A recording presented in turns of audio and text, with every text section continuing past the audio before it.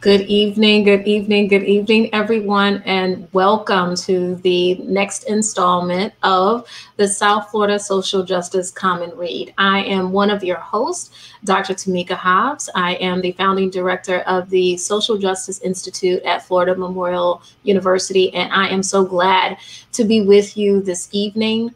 We have a very special conversation lined up for you tonight. Tonight's guest of honor is none other than Candacy Taylor. She is the author of a book called The Overground Railroad, which is the first historical book to take a look at the legacy of the Green Book. The Green Book has been the subject of a great deal of interest in the past few years. There's been a movie even that's come out where Hollywood has taken up the theme of the Green Book. But tonight, we have the woman who has penned the very first and quite authoritative story of the production, the history, and the impact and the legacy of that Green Book. Tonight, we'll explore themes that deal with Black leisure, Black travel, Black freedom, Black business, and think about all of the things that have to do with that. It is at once a quite beautiful story. When we think about this creativity that African Americans exercised as they faced Jim Crow and systemic racism during decades previous. But I think you'll also find in this book that there is a tremendous story of loss that calls for some serious reflection on the state of Black America and specifically the state of the Black economy. So really glad to be a part of this tonight. So glad to have with me my partners in this effort with the South Florida Social Justice Common Read as we really try to do the work of improving our society. And the only way to do that is if we come together, if we study together, if we interrogate the past together to understand how we got here. And only when we do that work can we begin to forecast and imagine a different future. So that's what it's all about. Because we're virtual due to the pandemic, it doesn't matter where you are, if you're in South Florida or around the country. It doesn't matter your age. It doesn't matter your politics. It gives us a way to come into the space together and have a shared intellectual experience. So that's really the genesis and the hope of the South Florida Social Justice Common Read. So we really want to thank you for being here this evening.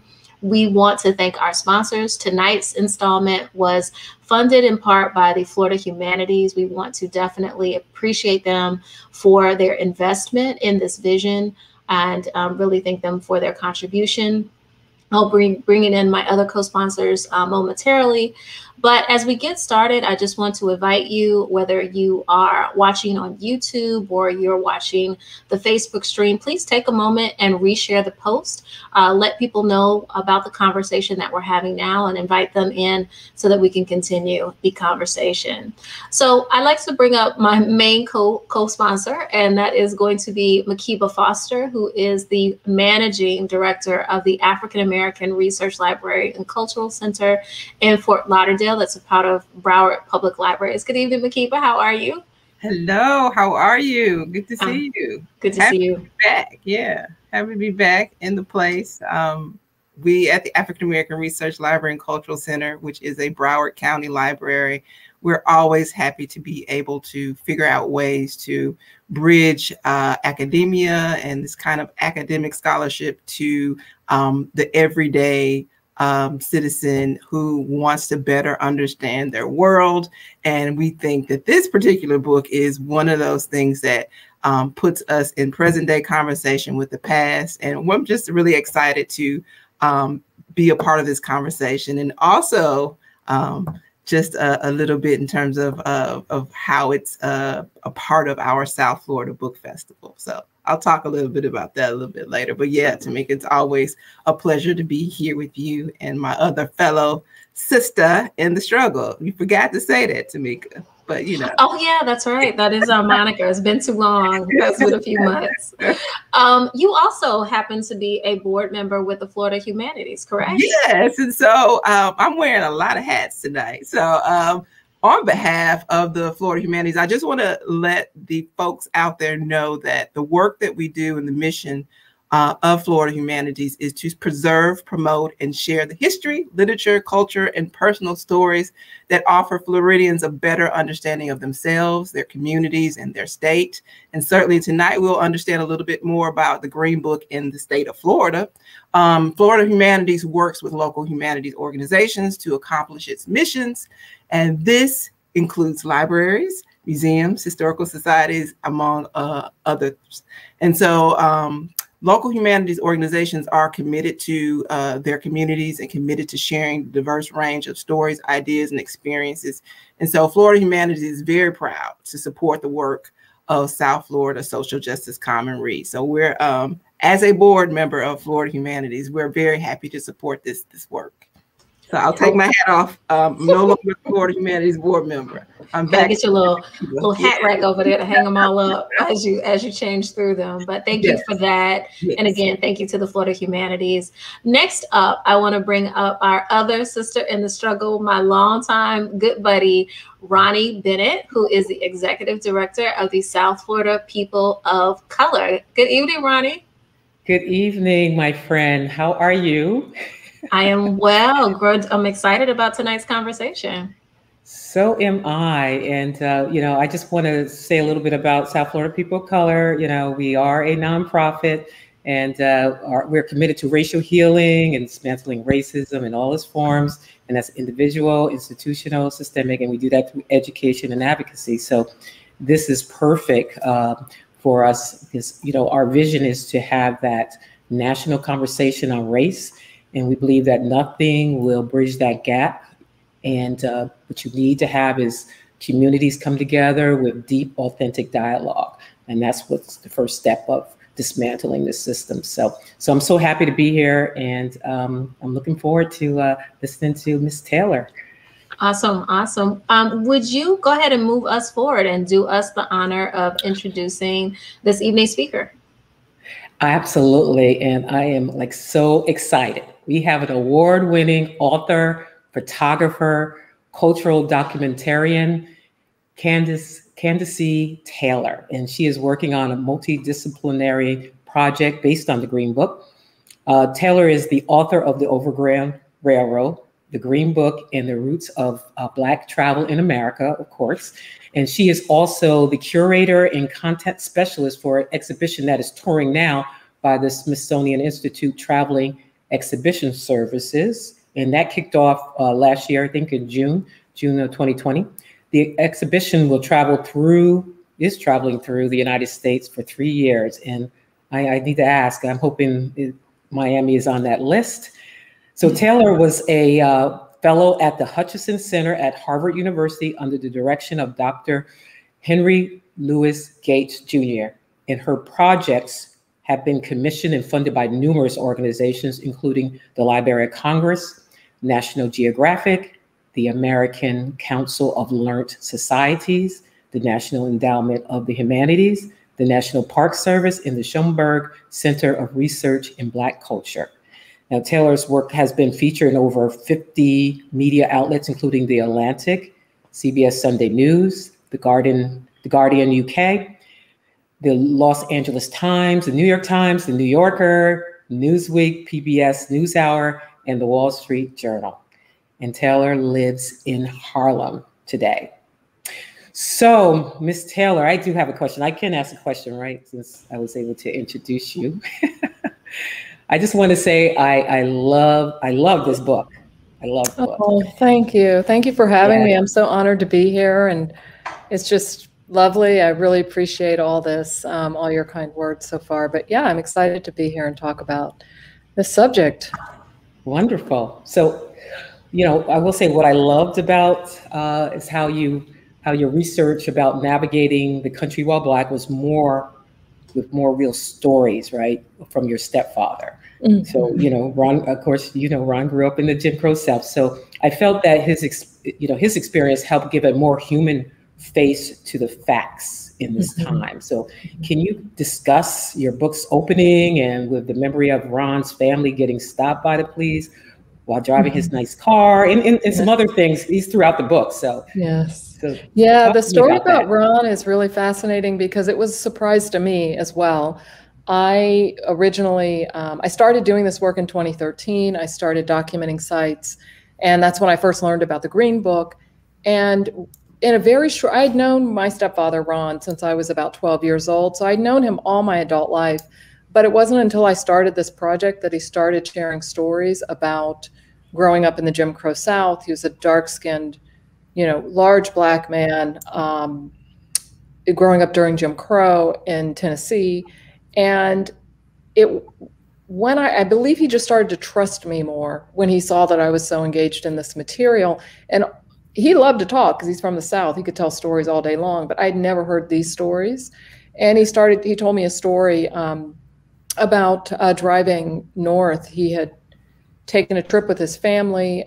His parents were in the front seat. He was about 7 years old. He was sitting in the back seat, and they get pulled over by the sheriff. And his father turned and looked at him and said, "Do not say a word." And Ron didn't know what was happening. He thought maybe was he in trouble. He didn't understand what was going on.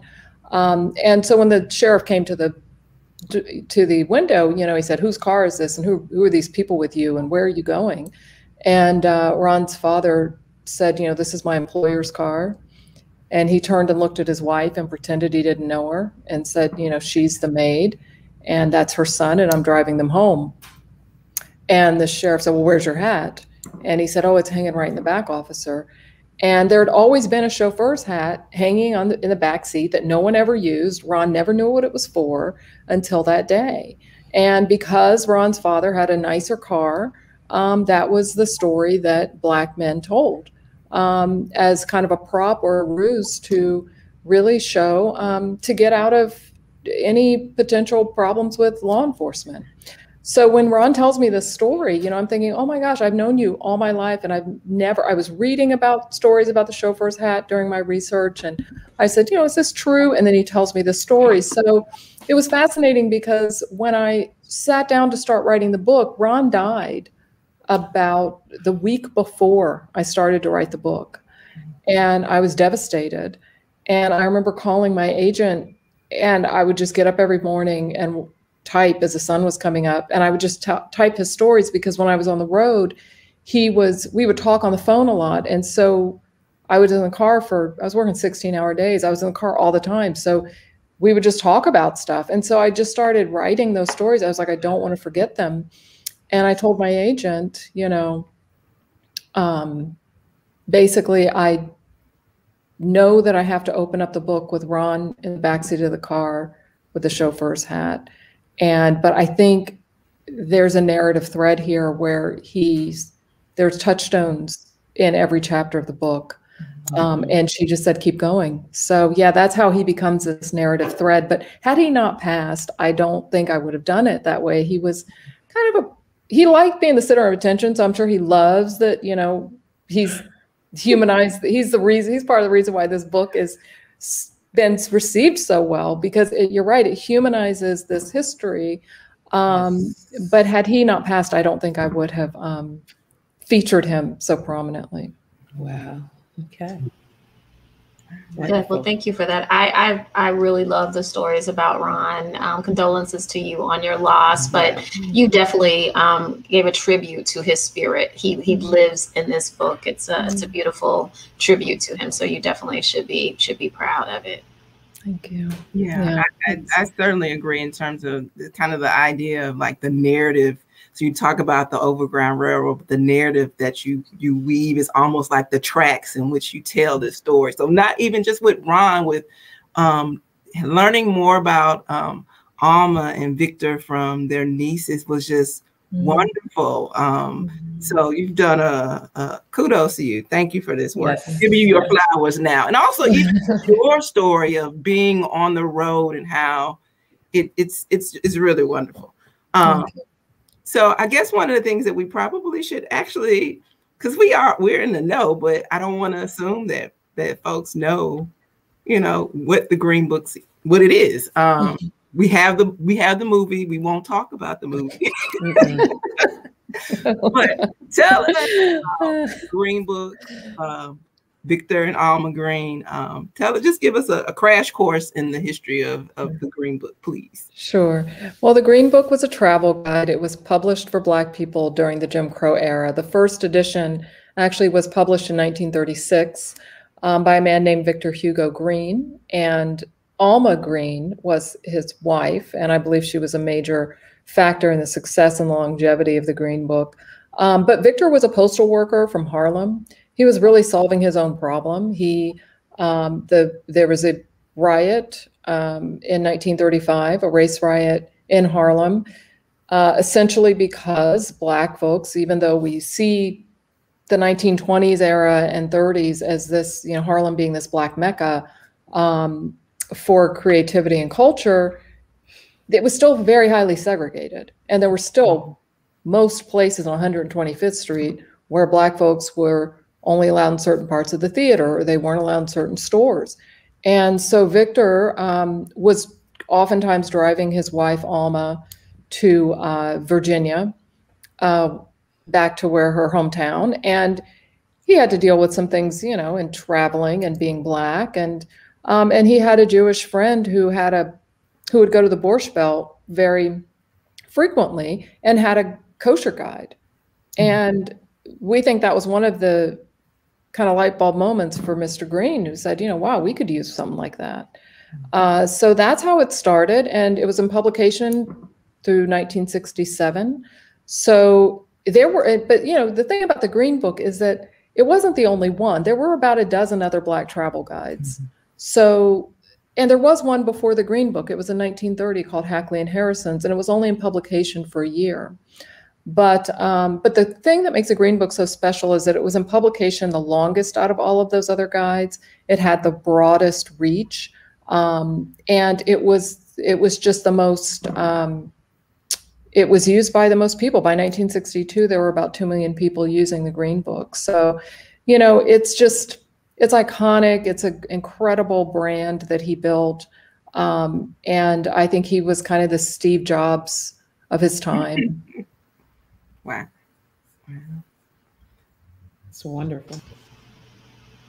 So, yeah, that's an interesting, the Steve Jobs of his time. Because I think in I say Steve Jobs because I'm sure when Steve Jobs put a camera in a phone, he had no intention of it being this civil rights weapon, right? And that's exactly what the Green Book was. I mean, it literally put Black folks into white spaces that they had been shut out of, or finding different opportunities for freedom of travel. That symbolism about being on the road and being in a car and being able to go to beaches that,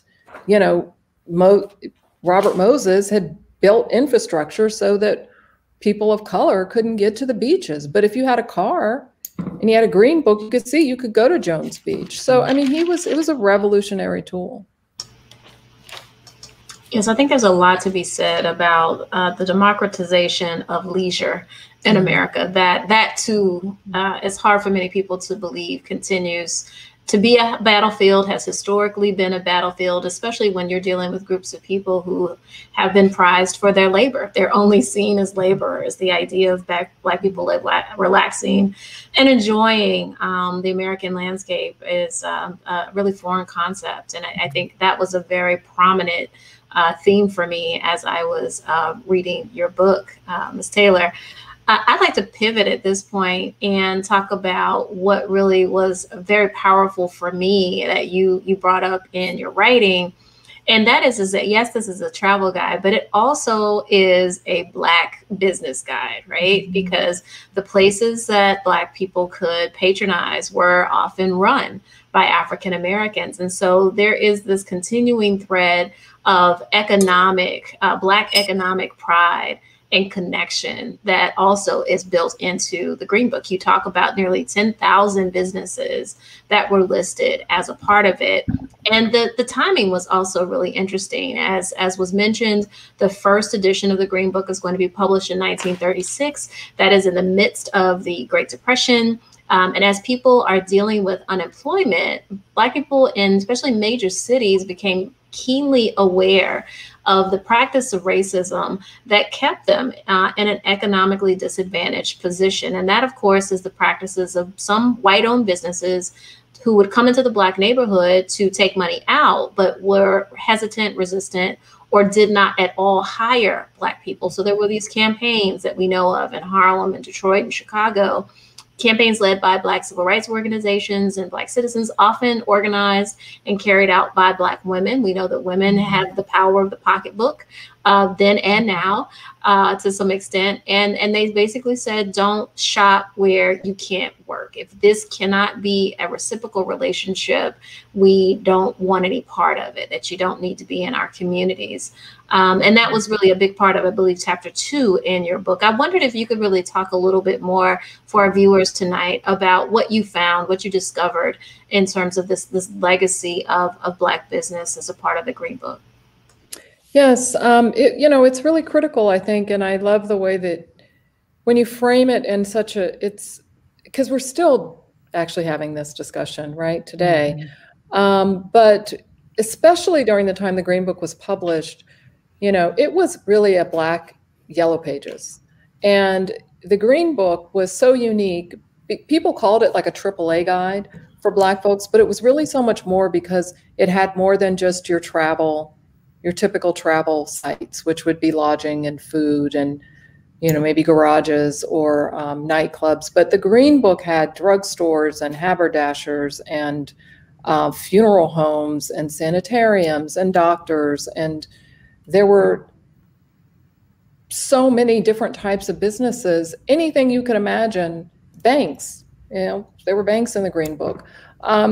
It was really a record of how many places Black folks were shut out of and what resources they may need on the road that they had to list in the Green Book.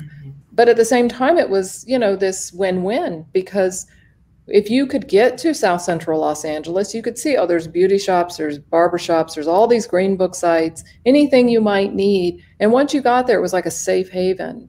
And these were clusters of a lot of Black businesses. They were segregated communities because redlining was very effective in keeping people separate. So it really did operate as this tool for this kind of mecca of Black liberation and Black-owned businesses and pride and entrepreneurship and resilience and all of those things that we ended up losing. And so, in the beginning of the book, it really does address that factor. But by chapter 11, we look at integration being the double-edged sword. Because once we could integrate and once Black people did leave those communities, then we lost the Black dollar. We lost a lot of our power and independence. And yet we gained integration. My stepfather Ron said integration was the worst thing that ever happened to us. But and I never understood why he said that until I started doing this project and started seeing, because when you look through the Green Books, you just see a list of just businesses. They don't really mean anything. They're names. Some of them are interesting, whatever. But once I dug deeper and I cataloged over 10,000 sites and I went and found the ones that are still operating and I researched, who owned these places and how much they meant in the community, it brought them to life in a really powerful way. That is, and I reflect on the words of your stepfather, that it was the worst thing. And I think I tend to be one who catalogs a lot of gains. There has been a lot of progress, the symbolic victory of Barack Obama and so many other things where we see Black people of color thriving in this society. But you crystallize in this book the tremendous loss that came with integration, the loss of Black neighborhoods, and specifically, as you outline in your book, Overground Railroad, the loss of Black businesses. That was something that really tugged at my heart and my mind. There's been so much interest these days. I remember it most keenly in the moments after the murder of Mike Brown. It was around going into the Thanksgiving and holiday season. We all know that Black Friday is one of those really important shopping holidays, but there was a concerted effort for people to abstain from purchasing and buying in protest. And that had a real impact. You go through 2020 and we've seen last year, there was a real interest in Black businesses. Everybody's kind of getting on that bandwagon, and it's pointing us in the right direction. But as one of the reasons why I love history, though, is that it gives you a snapshot of who we are and where we are as opposed to where we were. And I think that this is one area of Black society where we really have lost. I think I would have to agree with your stepfather that this was one of the areas where we have fallen back. I want to go into one of the questions from one of our viewers tonight. I want to thank her for being here. Jackie Muzamel, forgive me if I mispronounced your name. She wanted to hear from you, Candacy, to understand the title of your book, The Overground Railroad. I think many of us are familiar with the Underground Railroad, but why did you settle on that title, The Overground Railroad? Yeah, I was I was doing my fellowship at Harvard with Skip Gates, and I was standing in the Harvard yard with my fellows, and we had been in a symposium talking about really how we were talking about migration, and especially with the Black migration and all of this quote unquote underground work that we're doing. And I was reading a lot of and listening to a lot of videos and audio pieces from Michelle Alexander, who wrote The New Jim Crow. And she talked about this, kind of bringing, especially the mass incarceration issue, bringing it up into the, to the surface and having a groundswell of people who are helping to get folks who were formerly incarcerated back into civilian life because they've become so ostracized. And I was thinking, that's essentially what the Green Book did. It was like an overground railroad, because Black folks had been going in the Underground Railroad to just stay, symbolically hidden to survive. And yet the Green Book was like, no, we are all here, and we are out, and we are driving, and we are, manifesting our own destiny.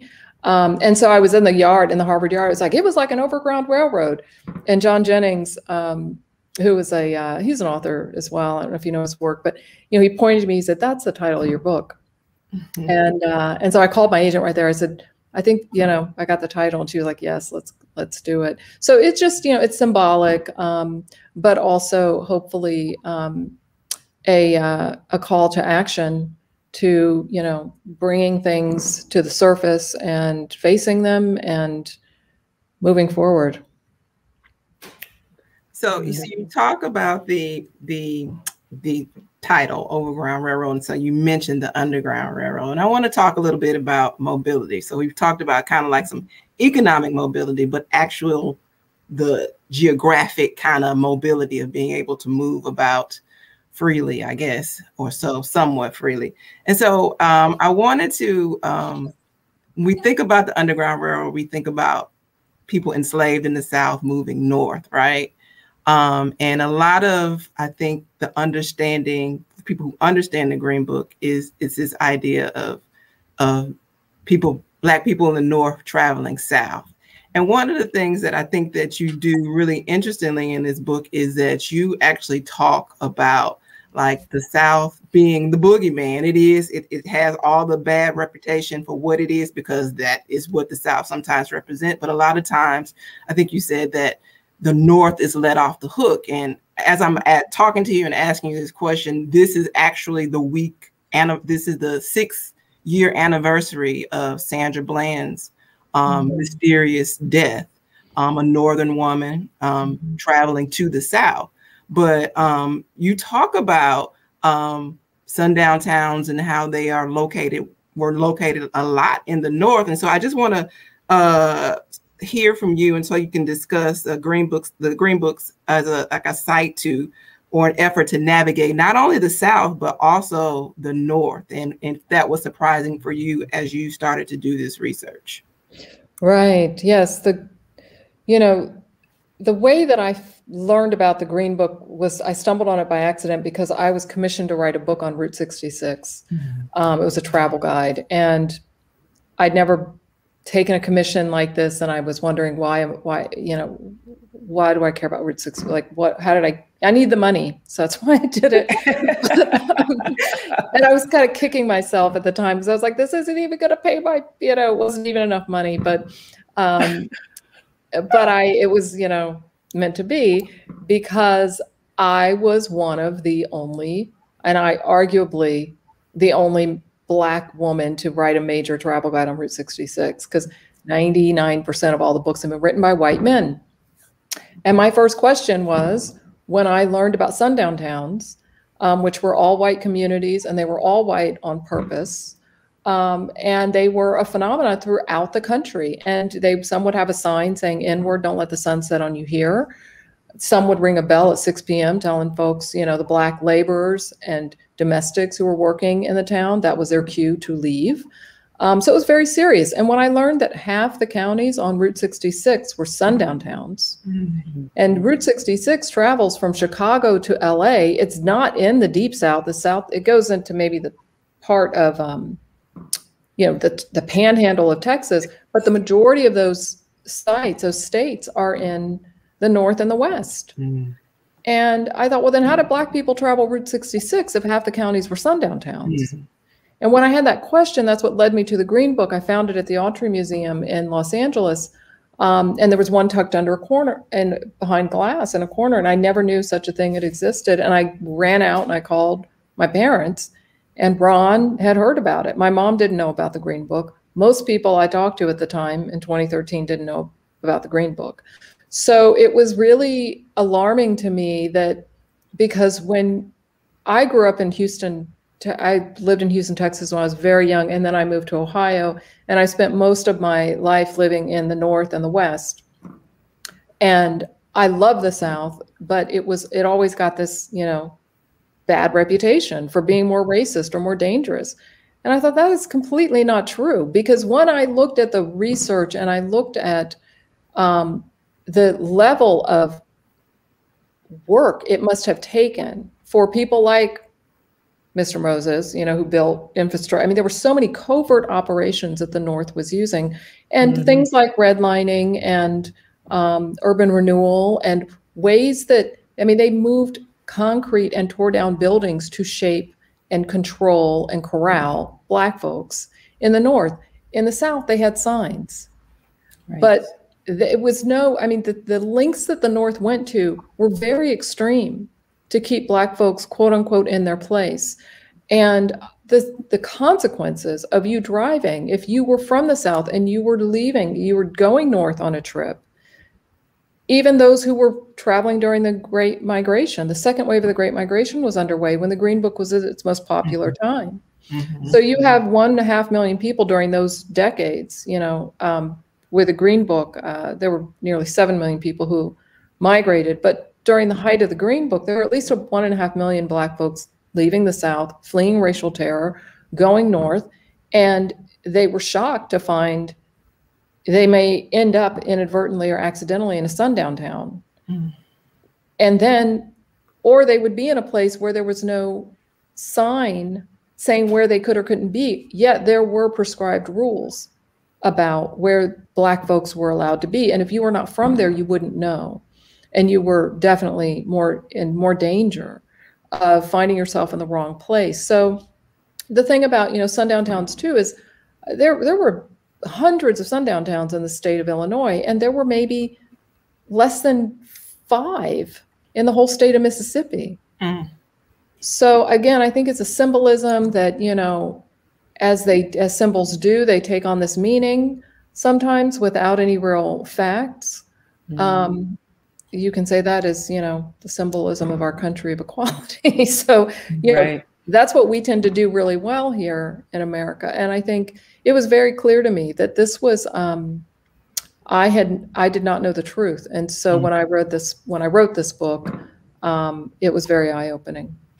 Well, that's an interesting compliment to, and part of the inspiration for us holding this South Florida Social Justice Common Read is to correct some of the assumptions that we make about America's history. Mm-hmm. There has been this continuing theme, whether we're talking about the antebellum period or the more recent decades, that the North, the West, was somehow less racist than the South. But what you're really speaking to, Ms. Taylor, is the fact, the documented evidence that you have found in your travel writings, that this absolutely was not true, and that it was quite a risky proposition for Blacks to travel during previous decades. That's a really important point for us to illuminate as we try to educate people to help understand the true nature of life in America for Black people in previous decades. And while there have been some improvement now, it still is a very fraught experience traveling by car in this country. As per what Makiba mentioned about Sandra Bland, what we know about, I know nearly every Black male in my family has had some negative experience with a law enforcement officer being pulled over for little to no reason. And so those are still things, legacies, unfortunately, that are very much with us. Ronnie, I wanted to kick it to you because we have a question in the chat from Hester. I wondered if you would bring that one up for Candacy. Okay, I probably need my glasses. About where you can get the book. Yes, I think it's on the screen now. Yes. Okay, thank you. There you go. Yeah, so how or where we can get copies, where they're sold. I'm assuming, Ms. Taylor, they're everywhere, right? So, I think he's talking about the Green Book, right? Yeah. Not Overground Railroad. Are you talking about sorry. I was thinking. Yeah, no, you can definitely buy my book anyway. Feel free. Yes. Yeah, no, that's a good question. My glasses. The Green Book here it is. Was, again, why it was so popular and what made, I think, Victor Green a genius is that he knew how to market this guide. And he was very clever about how to actually get you can see, and in my book, I talk about the growth of the Green Book as a document, because it really does change over time. Victor Green signs with different publishers that make it more dynamic, that have more photographs. And so it was a very handsome looking guide by the time, very soon after he started publishing it. But what he did was because he was a postal worker, he was part of the Postal Workers Union. And postal workers unions were segregated, like most other things at that time. And so throughout the country, the Black postal workers, their beat was in the Black neighborhoods. So Victor Green gave them a Green Book or asked them to solicit for business, And so when postal workers would go to Auburn Avenue or, in Atlanta or whatever, they knew all the Black business owners. They'd say, you should probably advertise in this. It was free to advertise in the Green Book unless you wanted a big ad or you wanted a whole page or something, but just to have a listing, it was free. So it was a win-win, again, to build this entrepreneurship and help Black businesses. So that was one way. The other way that Victor Green was a master in marketing was that he partnered with Esso gas stations. And Esso was an incredible player in the success of the Green Book because they had hired 2 Black marketing executives who are featured in the book, in my book. And Victor, they knew about the Green Book and Victor knew about them, and they partnered to basically make sure that every Esso gas station had a Green Book. So you could get it there. There were a couple of department stores that would carry the Green Book in New York and other places. But then once it became so popular within these Black businesses, they would always have copies. So if you go to the Dunbar in Los Angeles, they'd have extra copies there for folks. It was in beauty salons and a lot of, porters, who were, would also pass out the Chicago Defender on the train. Some of them had Green Books too. So it really got around. We have on the screen now for everyone an image of the Esso service station. I was really enlightened to read that. I was quite impressed with the inclusive approach to business that Esso's demonstrated. Could you talk a little bit more about that? Yeah, it was unprecedented because a lot of gas stations at that time openly refused to serve Black folks, or if they did finally let you get gas, they wouldn't let you use facilities. So it was very dehumanizing, and it was again, that was a risk. And there were garages and a lot of auto mechanics in the Green Book. Actually, the first edition, the second edition, 1937 edition, that's the first edition we actually have access to. No one has seen the 1936 edition, but the 1937 edition is mostly auto companies out of Harlem. So it was, the car was very important, and making sure it was in working order was, critical.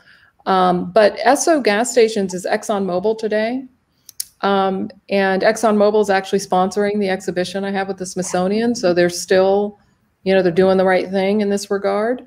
But yeah, they went above and beyond. And we think part of the reason why Esso was so unique, I mean, they hired Black chemists. They had Black people in every state. Black folks, men, franchised their own gas station. So they didn't just work at the station. They owned a franchise, part of the business. So it was a very innovative and unprecedented thing for a company as big as ExxonMobil to do. And we think the reason that this happened is because Rockefeller, who owned Esso, was married to Laura Spelman, and she was a white woman, but she was raised in a house on the Underground Railroad, and her family, they were huge philanthropists and abolitionists,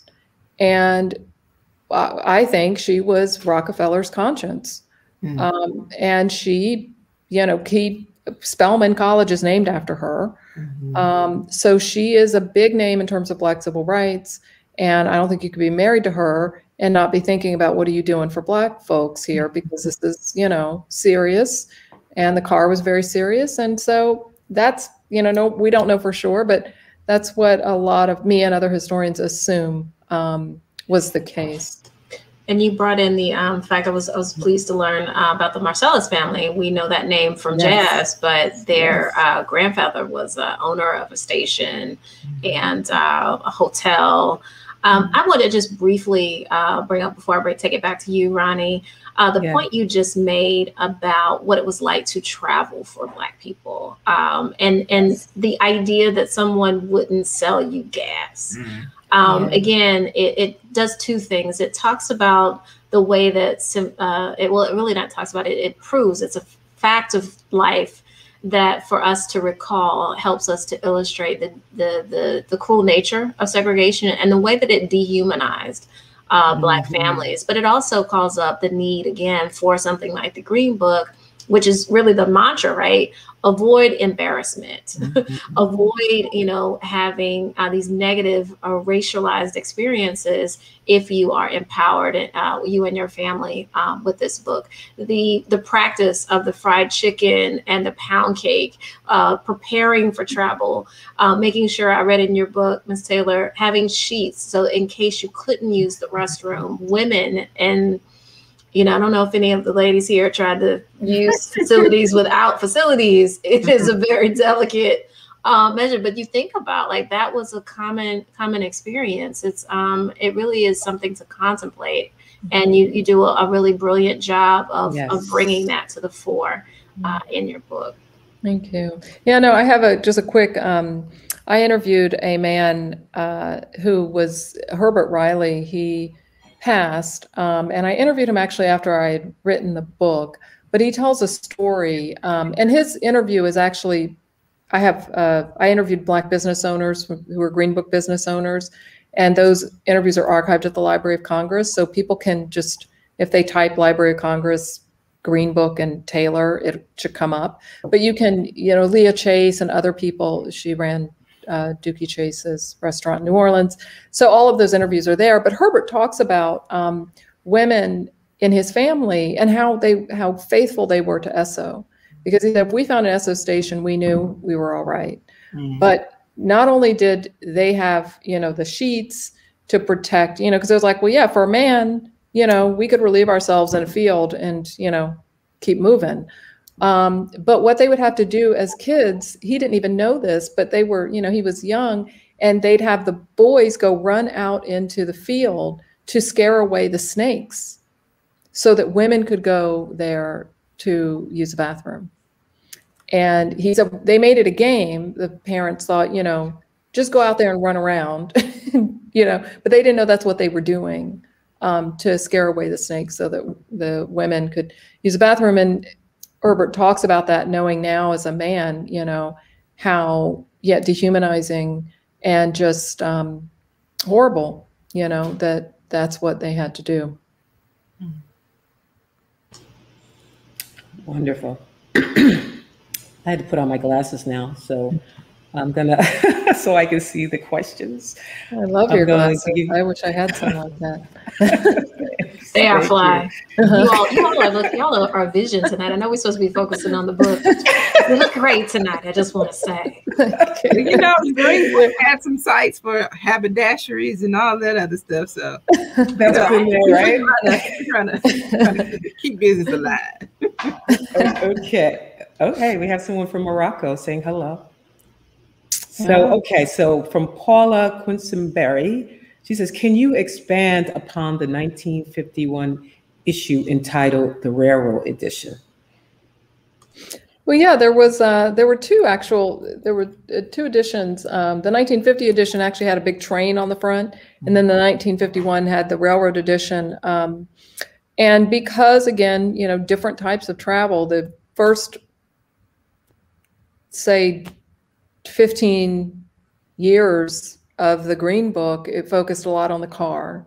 And there's even an airline edition that comes later. So this was the railroad edition. And there are porters. There's a big article in there about train travel at that time. I write about it in my book, and it's actually kind of perplexing because Victor Green, he had access to this article that to me was kind of misrepresenting what Black train travel really was for folks, especially in the South. However, Victor Green was, from Harlem. He was from the North. And maybe if you did take a train from Harlem, from New York to Philadelphia or even to the West, as long as you didn't cross Mason-Dixon line, you would have a different experience.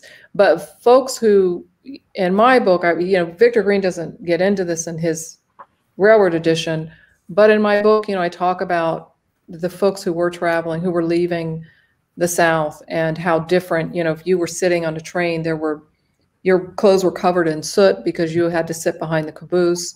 You didn't have the same food options or the same seating options, or the comfort that white folks traveled in. Or if you could start out in the North, once you got to the South, you had to move to your appropriate car. But his railroad edition literally just has an article featuring it. And if you would like to see it, the Schaumburg was where I had my fellowship, which there would be no book. There would be no Overground Railroad without the Schaumburg. You just get that straight, because they digitized, 24 editions, Makiba? I think so. Yeah. I think when I got in there, they digitized 23, but I think they've done it one more since I left. But when 2013, there were only 2 PDFs of the Green Book floating around. No one knew about all the others. And it was a Schaumburg who had the largest collection. And once they digitized it, it was a game changer. But when I got to do my fellowship there was when I got to really dig in to the Green Book. But now if you Google Green Book NYPL for New York Public Library, all of them will come up and you can flip through them and see that railroad guide. We posted that in the chat. So Oh, good. Yeah. Sorry, I try not right to. now, and it's 23 in the digital space. So I'm not sure if they've not loaded the other one up. But well, I think there's a vacation guide that's not actually a year guide okay. that they have there, and then the last edition, 66, 67. I don't think they had rights, or maybe they did get the rights to post that.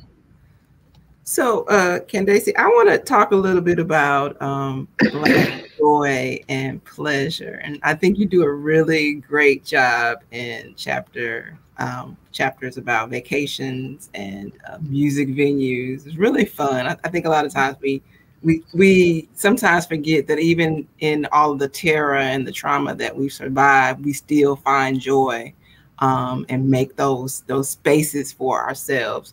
And so those chapters are really fun to read. And one part that I want to talk about, because the one-on-one, the Daisy. Oh, yeah. So it's really like salacious in this story. And I was like, it actually was featured in the 1938. Because I'm thinking like all of these businesses are like respectable businesses. And so when you tell the story about the sex club, I'm like, whoa, wow, that's great. Like, what? So can you talk? Because it's like this is pushing also a little bit against these politics of respectability. And the Green Book had a little bit of something for everybody. Yes, it did. It was. I believe. I think I could say it was the only sex club in the Green Book. But yes, it was a sex club. It was in Harlem. It was run by a woman named Hazel Valentine. She was a chorus dancer, but there were a lot of prostitutes who worked there, and it was an integrated sex club. People were having sex, and it was like a kind of a one of those long hallways with the rooms off to the side. But then there was a space where people performed, but it was a club too. It was a very established nightclub. Count Basie, Billie Holiday, Fats Waller, they were all regulars. Fats Waller wrote a song called Valentine's Stomp. Count Basie wrote a song based on it. I mean, it was notorious, but it was very popular.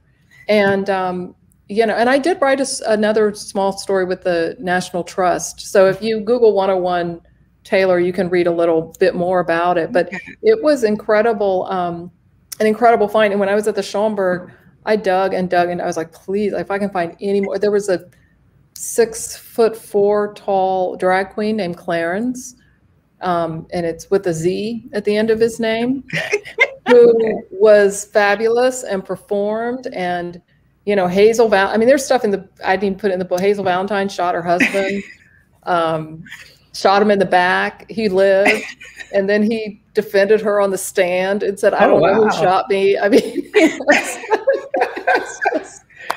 she was not playing, but she was a major chorus girl. She danced with Josephine Baker, and she was all throughout Europe. And, these were people knew her, and they were just very liberated, and they were having a good time.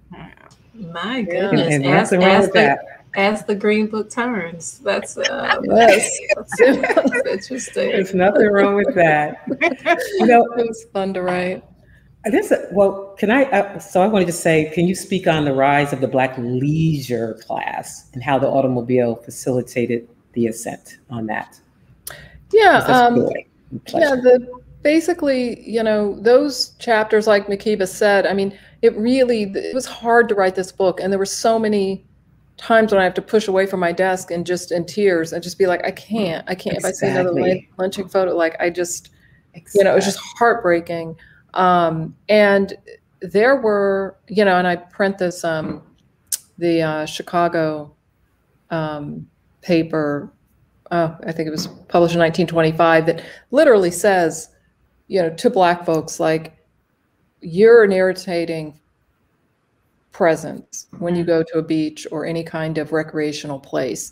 And whether or not that's right, it's best if you just stay away from those places. I mean, it just says outright in the paper, just don't go to beaches, because, there were so many different dramas that happened. Some Myrtle Beach would have a rope, an orange rope, dividing, the place where Black folks could swim and couldn't. So again, it was so liberating that the Green Book had golf courses, they had beaches, they had all of these. There was Idlewild, that was this Black mecca of just beautiful people, Black folks hanging out on the beach, and they had summer homes, and there was a dude ranch in the Green Book, and that was one of my favorite finds. It was in the Mojave Desert. It had been, oh my God, I mean, Pearl Bailey bought it, and later in the late 50s, but it had been run by the Murrays from the 30s, and Joe Louis and his entourage would show up there, and it was a place where Black and white kids swam together. It was first place in that part of the country where they did, but it was all Black cowboy culture, and it was just fabulous. And to see the photographs and find this level of interaction and play and community and fun, and it really, I mean, I needed it because it was just too much of the hard stuff. But there were, and I think that's the bottom line, is what I keep learning, whether it's the Tulsa Race Massacre, when you look at the Greenwood District and all the prosperity that was there, it's like, until if white folks had just left us alone, right? I mean, we had great food, music, fun. We had stuff going on, and things that they wanted to take part of as well, I mean, and white people were trying to integrate into these Black businesses that were Green Book sites, whether it was New Orleans or places where it was illegal. And the Green Book sites were being shut down because white people couldn't stop coming because the music was so good or the food was so good. And yet the irony is, right, that despite all of, what we were able to do, being shut out, being marginalized, not having enough, access to money or whatever, we had our own businesses and we supported our own businesses, we were fine. Yes. And that's proof. The Green Book is proof of that. Yes. All right. Ronnie, we do have another question. Yeah, there's a question. There's a question from John Camp. And the question is, the effects of the building of the interstate highway system on Black communities have been well documented. How, if at all, did the interstate highway system affect Black mobility, for better or for worse? Yes, and that's a great question. And there's a chapter dedicated to that issue in the book, because it was, again, a double-edged sword. A lot of times it gave Black folks access to not have to go through all the small towns and all the stop signs and all the sundown towns. Like you could bypass those with the freeway system. And yet those freeways through eminent domain destroyed our communities. And so as I go back and, document these sites, I'll see where there were once 20 Green Book sites, and it's replaced by a freeway now. And they literally just bulldozed them down, and just, they didn't do that in the white communities. They didn't displace folks or take their businesses and demolish them. And it was heartbreaking, and it was horrifying, and it happened throughout the country. And we still see scars of that today. Yes, absolutely. And thank you for that. We have in the comment, Ramona LaRoche is reminding us of how African Americans dealt with that racism at the beach. That she says in Myrtle Beach, they created Atlantic Beach. Here in Florida, we had American Beach that was purchased and developed by Abraham Lincoln Lewis. He was a huge philanthropist and donor to Florida Memorial when it was located in Jacksonville and St. Augustine. So we remember him fondly. And then Mary McLeod Bethune, another really important figure in Florida history, founded Bethune Beach as a place of leisure for Black folks. Here in South Florida, we had Virginia Key Beach, which is still being preserved and still open, which leads me to the pivot. We wanted to, as we wrap up our last few moments with you, Ms. Taylor, really glad to have you, ask you another question that will bring you here on the ground. in South Florida, in Florida generally. But as I do this, I want to invite any of our viewers to please post your questions in the chat, whether on YouTube or Facebook, and we'll try to get to them in the time that we have remaining. But yes, Ms. Taylor, could you talk about any Florida sites that you were able to include in your book, Overground Railroad? Yeah, Florida was an interesting state because obviously the Hampton House is the most famous, and maybe the one most people have heard about. It was owned by actually the Mankiewicz family. It was owned by a Jewish family, but it was a completely incredibly important civil rights place for King. Apparently, the story goes he practices "I Have a Dream" speech there. It was a place where Malcolm X proselytized Cassius Clay. He walked in as Cassius Clay, left as Muhammad Ali. There were, so many beautiful images of King just kind of hanging out in the pool, very relaxed.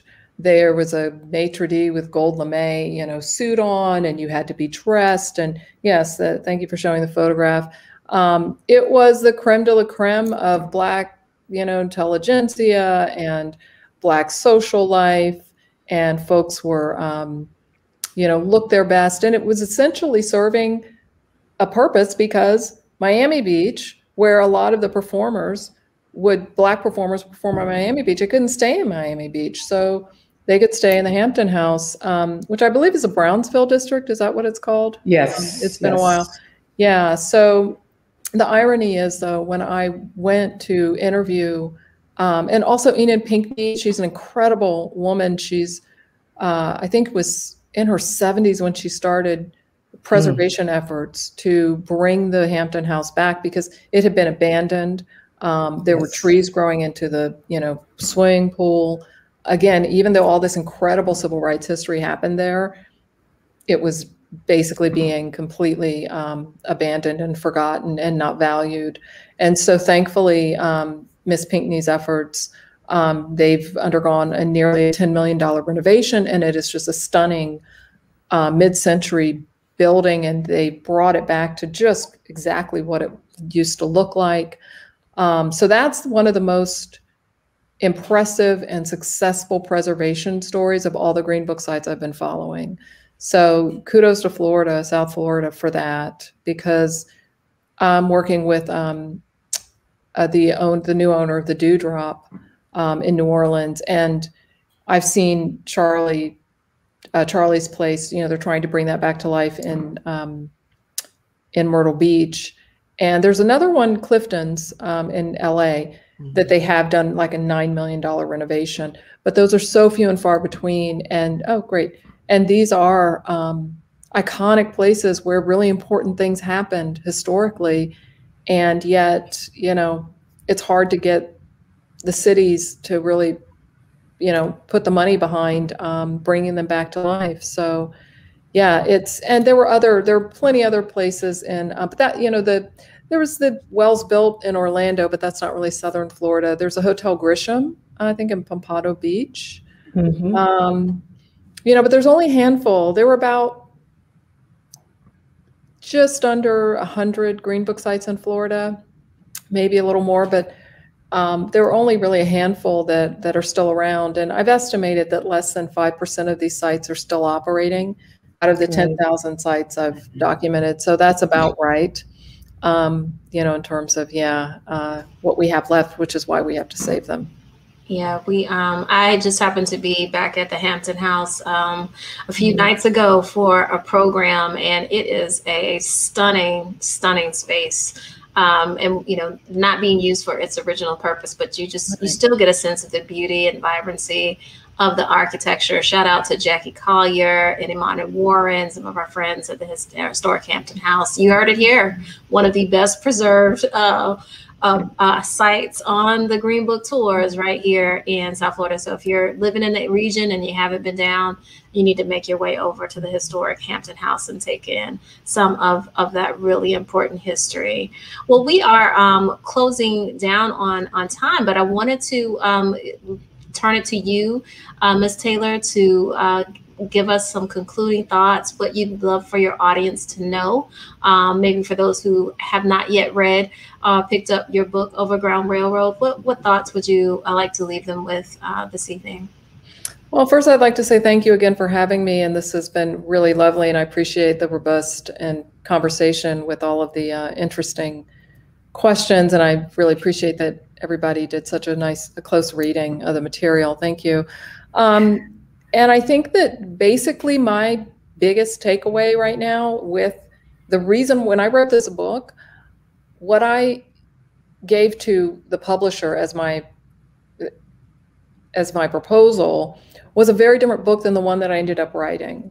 And it wasn't until after I really went to places throughout the country and I saw the conditions that these neighborhoods were in, where these green book sites were clustered, that I realized this is not just a historic travel guide. This did not happen in a vacuum. This is not a historic time capsule that we can look back and say, oh, it's too bad that we needed that then. You know, clearly things are different now. Some things are better, some things are not. But the reason why my book is laid out chronologically over each decade, where we see this pendulum of justice that would swing forward and then it would swing back.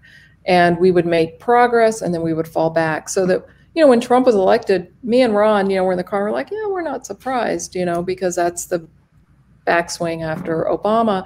But I just want folks, when they read the book and they think about this material, to see the layers of history that are right in front of us, that we keep repeating a lot of these same things. When you talk about, you know, urban renewal and say, oh, it was horrible that they decimated those communities, but they called it progress at the time. And gentrification is a parallel to that today. They call it progress, and yet it's decimating our communities.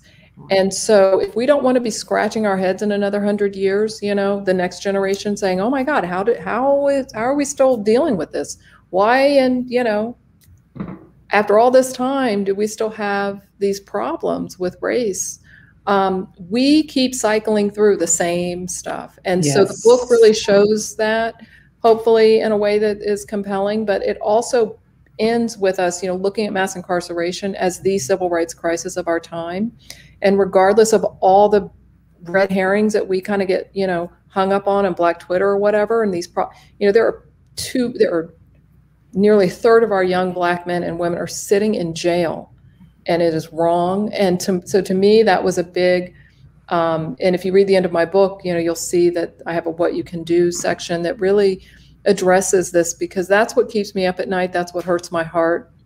I think we've done something that is as difficult for us to untangle as slavery was at the time of trying to divest economic incentive and progress and with race, you know, because that's why they couldn't say, well, there's just too much economic power, so if we don't have slaves, the whole country is going to fall apart. And that's essentially what we've done with the prison industrial complex. And so to untangle that is going to be equally devastating, if we can even do it. And so, of course, Michelle Alexander is the premier, you know, authority on that subject. But that to me is, I hope it just makes you think about seeing parallels where we keep making the similar mistakes today, and use the book as a guide to find innovative and simple solutions to stop, you know, repeating these horrific processes. I think in your book you have said, history doesn't repeat itself, humans do. Right. I like that. There you go. That's the end. Mm-hmm. Yeah. Yes. Very, very well put. And I would agree with you, Ms. Taylor. It is absolutely compelling. It ranges all of the emotions, as we've kind of even talked through here tonight, of the human experience. It beautifully captures the striving of the Black experience here in America, trying to make a way out of no way, even down the highway. Yes. And lots and lots of food for thought. I love Kwanzaa. I love the principles of Kwanzaa. Kujichagulia, the idea of self-determination, is really important. And also an African principle from the Akan people of Sankofa. The only way that we can move forward is if we look back. And so you, in this book, Overground Railroad, have given us just a beautiful glimpse back at ourselves and a very, very powerful piece of history. And for that, on behalf of our audience, I would just really like to thank you. Thank you so much for being here with us Yes, today. My heart is you. full. Thank you. Thank you so much. I Beautiful. so appreciate it. All right. Well, with that, we are going to draw our discussion to a close, but I want to pivot very quickly to my sister in the struggle, Makeep Foster, who's going to talk to us a little bit more about what else you can expect during the South Florida Book Fair. Makeepa? So this was a fabulous installment of our Social Justice Common Read, but also a wonderful collaboration with the South Florida Book Festival. This was our opening night for the book festival. And so Candacy ended talking about mass incarceration. One of the authors that we are bringing, and he actually will be here in the present, in the physical sense. It will be an outdoor event with his large book bus, Desmond Meade. And so talking about mass incarceration and his work to help the rights of returning citizens and what happens when you are released, how do you navigate a system that still wants to deny you every bit of your humanity, including voting rights. So and so the rest of the book festival starts tomorrow on Friday evening at 6 p.m. with our Eat, Drink, Read. So we'll have a cookbook chef. He'll be cooking up some food, Chef Irie, as well as our Flip and Sip, where you'll get a cocktail made especially for our South Florida Book Festival. And then on Saturday, we have some wonderful authors that's representing the diaspora. This is quite international. We have folks from South Africa, London, Barbados. They are from everywhere, but they are Black people representing and spreading knowledge and writing and doing all the creative things that we just talked about with the Black folks that did the Green Book. So I hope you all can join us. I will definitely be there. I will definitely be there. I'm traveling. I picked the worst weekend to travel. But we have a bit of part of it's virtual, so you can tune in. Okay, well, I'm gonna try that. I understand from production we have a video to give a little bit of a teaser for the book fair, so we'll go ahead and put that on.